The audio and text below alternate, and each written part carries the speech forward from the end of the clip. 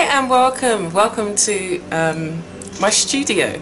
So I wanted to share with you a project that I'm doing, and it's the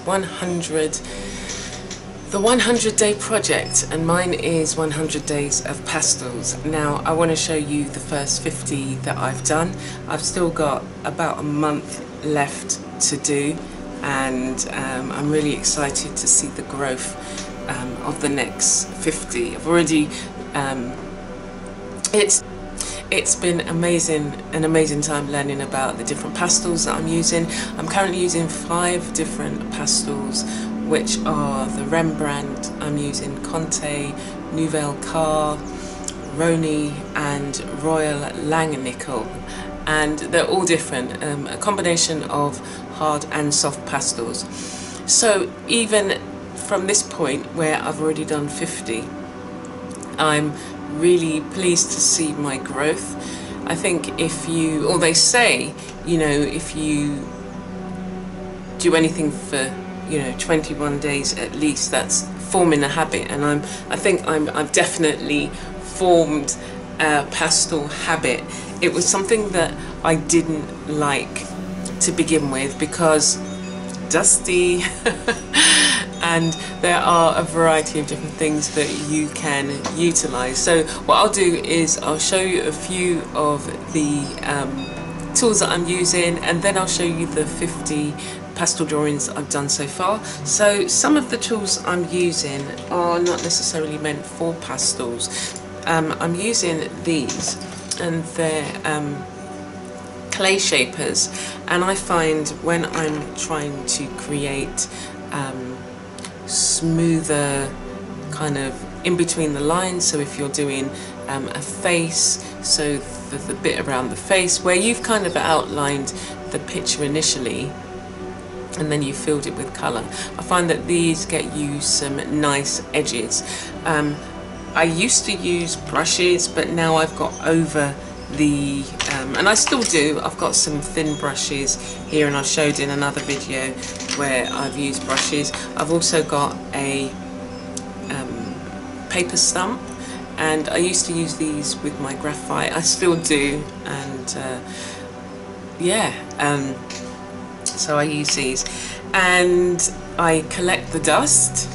And I've shown in another video where you can utilize the dust from the pastels, or when I'm sharpening the pencils, the bits that break off, you can still utilize those, so it's worthwhile holding on to them. And I use charcoal pencil as well. I've got a few other different varieties that I use, and yeah, that's what I've been those are the kind of tools that I've been. So I'm speaking a bit funny because my tongue must have bit my tongue.